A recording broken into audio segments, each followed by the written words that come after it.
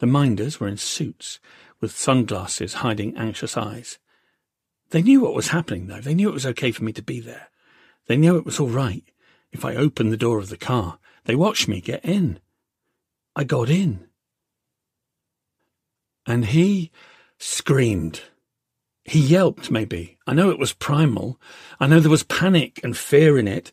I knew it was a shock to find him yelling at me, "Get out! Get out of my car!" The Nobel Peace Prize winner shouting in my face. And with good reason. Nobody had told him. He didn't know who I was. He didn't know what I wanted. He only saw this big, blonde stranger get in next to him in this troubled, foreign land. He must have thought he was about to die. I would have screamed too.